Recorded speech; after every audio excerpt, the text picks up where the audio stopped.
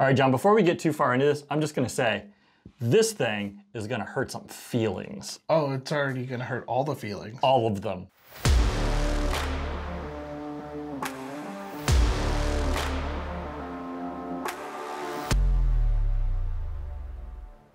So late last year, I got a phone call from our friends over at EAA saying that they're coming out with a 1911 that's gonna hurt a lot of feelings.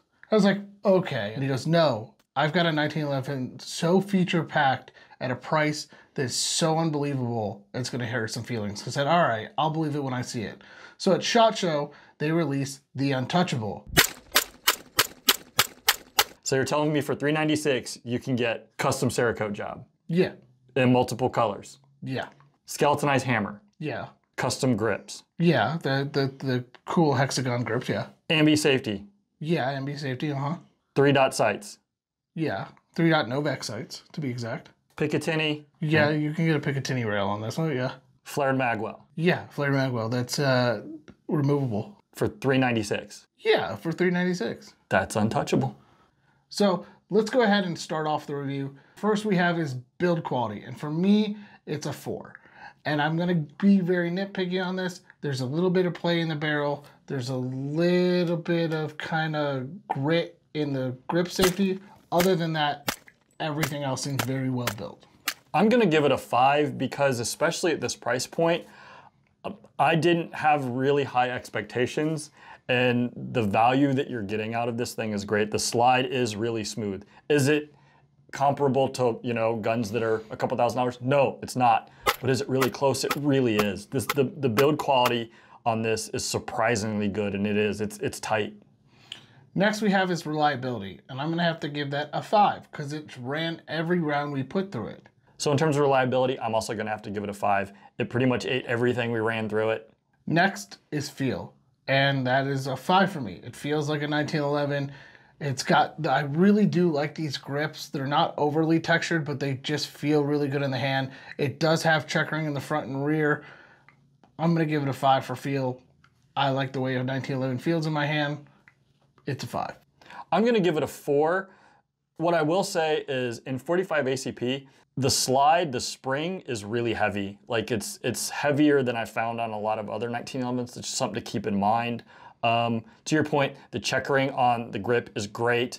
The other thing I will say is the grip safety. It tends to stick out a little bit further, and the spring on that is a little bit heavy. We didn't have any issues shooting it, but it just felt like initial feel, it felt a little bit heavy, so that's also just something to kind of keep in mind. Well, it's funny you bring up the trigger, and I learned something about the trigger. The trigger on it is really good. I do like the trigger. It is a good trigger. It really is. It's a good trigger. But go ahead and drop the mag. Get the safety off, we're clear.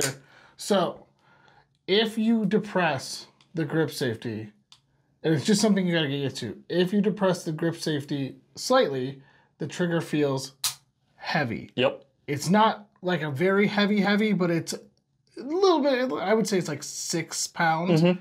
Now, if you give this thing a death grip and really get that grip safety pushed all the way in, the trigger's like a 5-pound trigger. Yep. It's night and day difference, and that has a lot to do with grip, and it does have to do with that grip safety being a little bit heavier sprung. Now, again, I've talked to EAA on this. There is a reason behind it. It has to do with the spring weights over in Turkey. It's just what they put in there. So unfortunately, but that's an easy fix if you know a competent gunsmith. Highly recommend on 1911s to use a gunsmith. Don't ask me how I know. Next thing we have is factory options. And I guess I gotta give it a 5 because there's a lot of factory options just for the colors and the caliber for the Untouchable and the size of it. But I guess you could also throw the influencer in there and give it a little bit more. So yeah, it's a 5 for factory options. I'm also gonna give it a 5. Now, when you compare this to something like a Glock, no, there's not as many options. But again, on this platform, there's not a ton that you're really gonna do there. And you're gonna tend to leave it pretty much the way it is. And that being said, this thing does. It comes feature packed. Next is aftermarket. And aftermarket is a 5. It's a 1911. There's a big aftermarket support for 1911s. You can get different grips. You can get different Safety types, you could go send it off to somebody to tune it. I mean, the sky's the limit with a 1911, just like a Glock. So for aftermarket, I'm also going to give it a 5. There's obviously, it is, like you mentioned, it's a 1911, so there's tons of options available. The one thing I will say is because it comes standard with that flared mag well, if you use standard 1911 mags, they recess and they set back in there, so it's a little bit hard to get in. So it does, you're going to have to go with the Metgar mags with the extended on it. Speaking on magazines, Kurt, this right here is a Metgar mag. You can see how the follower is. While we were testing this, we had 2 extra GI mags that we brought with us. Now, unfortunately, to keep the price down on the Untouchable, it only comes with 1 Metgar mag. If you've bought anything from EAA, they normally come with 1 mag to help keep price down, and it comes in a small plastic hard case. Now, we ran standard GI mags that I pulled from my Springfield GI 1911 to go shoot with this. You did mention the mag inserting, it can be hard, but also the slide release and slide lock does not like those mags either. They did not lock the slide back while we were shooting, and they were hard to get pulled out of the gun. So we called EAA, they're looking into it now. They have admitted that they have not tested with anything but the Metgar mags and the Chip McCormick mags, which are known for being very good mags. And that, you know, because of the mag well, these mags fit better with the little pinky extension. So they've been exclusively testing with these mags. That being said, this is removable. I know our friend over Clover Attack just did a review on this. He did remove this from his gun. You're paying for it either way. I like it on there. It does help with... I definitely like it on there. The other thing I'll say too is having issues with 1911 mags isn't just to this gun, right? I think we've all seen that where it depends on the gun and the mag, and you've got to try them out, and we've all bought, you know, a number of different 1911 mags because you can find them everywhere, and I've gone through that process where you're like, okay, you know, you buy 5 of them and 4 of them work great, 1 of them doesn't. Now, for those of you who are saying, John, doesn't that have to do with reliability? The gun ran with the GI mags. We had no issues with the gun running. And it also ran with the mags that it came with, or the mag that it came with. And we had no failures to feed, no failures to eject, nothing like that with the standard GI mags. All we did have was the slide not locking back. So once we isolated it that it was a mag issue and not a gun issue, it doesn't affect the reliability. So next we have an X Factor. An X Factor for me is a 5. A $396 gun with ambi safety, extended beaver tail, checkering, custom grips, mag well, custom Cerakote job. That's the X Factor right there.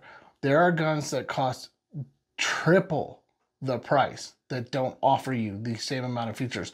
Yes, you're paying for a name. Yes, they may be a little bit smoother, but if you're getting into the 1911 game and you want a feature-packed gun but don't want to spend $1,000, if it's your first 1911, like, this should be top of your list. X Factor for me is a 5. If I could give it more, I would. Like you mentioned, the fact that this gun comes in at under $400 is absolutely amazing. I love the fact that they called it the Untouchable. The fact that EAA basically came to the plate with, we're gonna hurt some feelings and we're gonna have a really, really feature-packed gun for an insanely low price. You can't get into a 1911 anywhere near this. Even for like it's just like a standard base model, it's hard to find something in this price range. And to be this feature packed, and the fact that it comes with a custom Cerakote job, you know, from the factory, that's awesome. Yes, it's made in Turkey, but again, a lot of the guns coming out of Turkey right now are really, really good. I mean, look at Canik, look at SAR, right? In terms of reliability and build quality, they've definitely come to the plate. And Kurt, to your point, I mean, yes, you know, Turkey has been known, quote unquote, for very cheap made guns. Guys, those are the shotguns. The cheap shotguns. The handguns are actually ISO factories. They're ISO 9000 factories. They have to be up to the highest standards. And I think the other thing to really mention there is the fact that EAA, they have a lifetime warranty on their products. So if you do happen to have any issue, you're good to go. Kurt, yep. Here comes the final question. The question that we always ask. Are you touching the untouchable? Whoa. Whoa. And by that I mean, are you a buyer? We just got a YouTube strike, I think. Oh, God. I'm definitely a buyer. I mean, how can you argue with this thing? At this price point, and as feature-packed as it is, you can't go wrong. It's a great gun. The quality is there. The workmanship is there. Again, they've got a lifetime warranty on this. I see no reason why you wouldn't do this. I'm also a sucker for 1911s. Love them. They're fun. You know, 45s, 2 World Wars, even though it's from Turkey. Whatever. I mean, Turkey was in a world war. That's true. Actually, 2 world wars. Yeah, 2 world wars. But I think that's kind of weird. They were the Ottomans first. Yeah. Oh, well. Istanbul, not Constant. Anyway. Istanbul, Constantinople. Okay. All right, John, so how about you? Are you a buyer? I'm going to have to say yes. I mean, listen, I've bought 1911s in the past. I've got some 1911s that are $1,500. There are some 1911s, one of the biggest 1911 companies out there, we all know their name, that you can't even touch this amount of features for under $900. Right. I mean, they really came out swinging with everything that you need or you would want to do to a 1911. That being said, like, yes, I'm a buyer on this. Would I like to get an optics cut? Yes, but if I buy the optics cut version of the Influencer, I'm up to like $600. Right. So it's a $200 difference. But yeah, this is if you're in the market for a 1911, like I said, if you're looking for your first 1911, you're just getting into this, I would highly look at the Untouchable, because at $396, you're getting what the bigger guns are for like half the price. Right. And you're really not sacrificing much, if anything. And that being said, if it's your first foray into the 1911, it might be your last foray into the 1911 because it's so good. Mm-hmm. But also this gives you the opportunity to learn, to see if you really like this platform. It has everything you want. So if you do want to buy one of these semi-custom 1911s, this is a way to learn if you really want to get into it. Right. Now, is it as buttery smooth as some of the other ones that are out there? And you know, is it as tight as what you're going to find? No, but again, those are going to be $2,000, $3,000, right? Well, I mean, listen, I can be... When I was working behind the gun counter long ago, we were a Wilson Combat dealer. Mm-hmm. Okay? So I kind of got spoiled with like super smooth, nice 1911s that we got to shoot and play with. Yes, there is a little barrel play. That happens. It's not much. Yes, the grip safety is a little strong. Yes, the recoil spring is heavy. Yes, the recoil spring is heavy, but the slide is smooth. It's very smooth. And no, I'm not dropping it on an empty chamber front. EAA could have easily charged anywhere from $500 to $700 for this gun, and they chose not to because they were like, "Hey, let's pass on the savings to the customer." Right? I definitely give them credit for that. Oh yeah, they passed it on all the savings to the customer and built a 1911 that you could really just get into. The first gun that I bought, right, as an adult was a 1911. And it was bare bones and nothing to it. And I think I probably spent $500-600, right? So the fact that you can get this for under $400, that's amazing. The first 1911 I bought was $300 used, and it had GI sights on it. Like this, if this was around when I was buying my first 1911, I would buy it. Yes, it only comes with, now there are some downsides, right? Yes, it only comes with one mag. Yeah. Yes, it comes into like the smallest plastic box that you've ever seen. Kurt picked it up today before I was like, how does that even fit in there? He's like, what is this? I would rather them go this route. And honestly, I personally, I would rather all gun manufacturers go that route. Put the money into the gun itself. And this is just a... Now... here's the other thing I'll say on that, to your point. That's a really good Cerakote job. Oh, very like it's good solid. Like Cerakote job. yeah. Now, yes, there is, and I'm not gonna lie, there's some a little bit of wear, but that's just to be had with any Cerakote. It can wear, but it looks so good. Like even all the parts are Cerakoted, the trigger is Cerakoted to match this pattern. You're paying $396.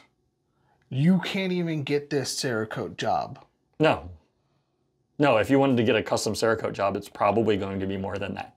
Yeah. Yeah. You can't get the Cerakote job for more than you're paying for the whole gun. We want to thank our sponsor, Click Click Bang, out of Chandler, Arizona. Be sure to check them out. Yeah, we also want to thank EAA for sending this out.